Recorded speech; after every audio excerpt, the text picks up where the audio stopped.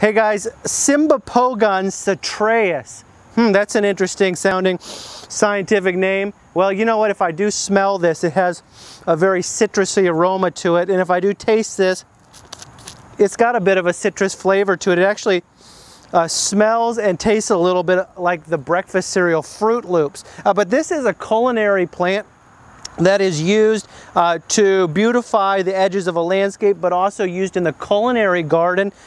Here in zone 6B, 7A, we've actually had in most winters this plant overwinter for us. But you start looking this plant up and it says hardy to zone 10. Well, I'm going to tell you that we've had this plant in the State Botanical Garden of Tennessee over winter in zone 7 pretty well in a little bit of a raised bed with good drainage, and we can make that happen. And what is this? This is lemongrass, and lemongrass is used as a culinary component in a lot of, in particular, Asian cooking, in particular Thai cooking.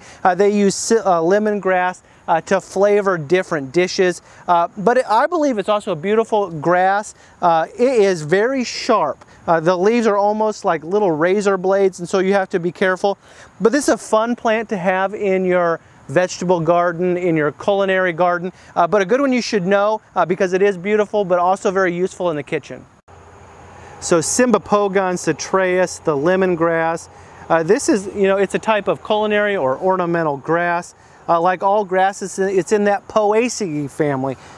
It will die back down to the ground in the winter time for us. But if you are in zone 9, zone 10, you may see this grass persist. I do like that it does blush to kind of a reddish yellow fall color.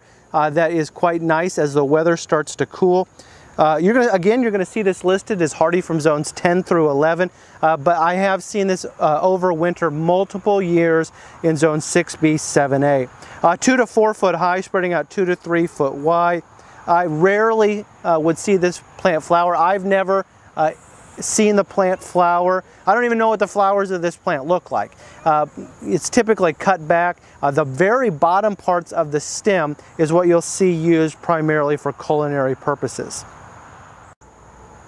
And here's a landscape tip. This is a rapidly growing ornamental or culinary grass that is used for the lemony flavoring in Thai, Vietnamese, Laotian, and Cambodian cooking.